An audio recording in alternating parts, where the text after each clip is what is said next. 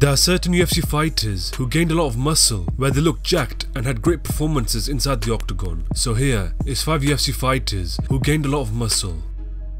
Number 5.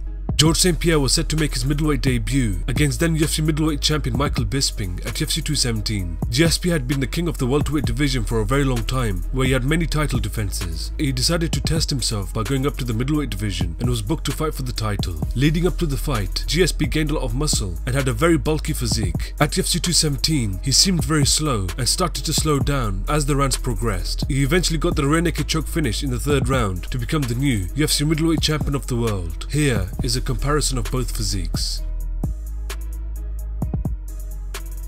Number 4. Conor McGregor was set to face then UFC lightweight champion Rafael dos Anjos at UFC 196. An injury forced Rafael dos Anjos out of the bout and was replaced by Nate Diaz in the main event, where the bout would now be contested at welterweight. At UFC 196, Nate Diaz was able to get the submission victory, giving Conor McGregor his only loss in the UFC. An immediate rematch was booked for UFC 202, where Conor McGregor focused himself on being efficient with his energy and put on some muscle for the welterweight rematch. At UFC 202, Conor McGregor started off very strong, but slowed down as the rounds progressed. After the 5 rounds, the majority decision victory was given to Conor McGregor. Here is a comparison of both physiques.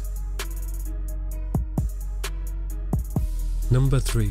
Back in 2015, Jon Jones had defeated Daniel Cormier by unanimous decision at UFC 182 to retain his UFC light heavyweight title. He would later be involved in a hit-and-run accident and was stripped of his UFC light heavyweight title and was suspended for a year. Whilst on the sidelines, he fell in love with powerlifting and put on some serious amount of muscle. He was scheduled to face Daniel Cormier in a rematch at UFC 197, but an injury forced Daniel Cormier out of the bout, where Ovin St. Preux stepped in on short notice. At UFC 197, Jon Jones seemed so slow and hesitant, where he didn't seem like the same fighter he once was. In the end, he was able to get the unanimous decision victory. Here is a comparison of both physiques.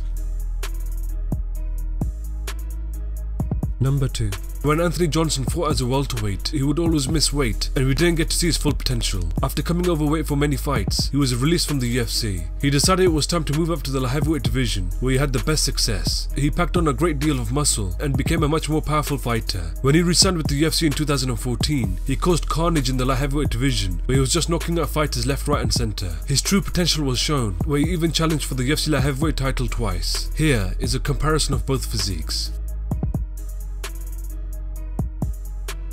Number 1.